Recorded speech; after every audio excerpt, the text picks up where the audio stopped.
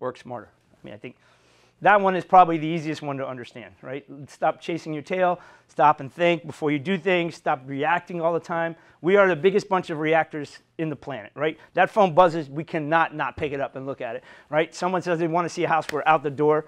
Victor is especially guilty of that, right? Where it's, you know, the second somebody needs us, you know, we have to go. So when I think about working smarter, the one word that comes to mind is no.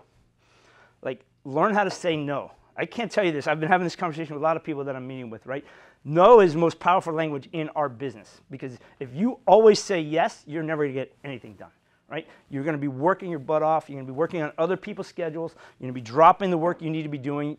And you get in the habit of saying, yes, I'll run over there and show that house right now. Yes, I'll take you out on Saturday at 5 o'clock. Like Victor just asked me to meet one of his clients on Saturday at 3 o'clock. No, thank you. I got a life. I don't need to do that in my life, right? But the reason you say no is to control your time.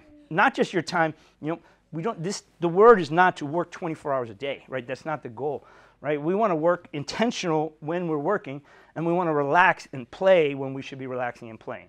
And so for me, working smarter is saying no more often, protecting your schedule, right? That way, if you have to make an hour calls, if you're not running to a showing or letting somebody schedule an inspection or doing anything in that time, you do your calls.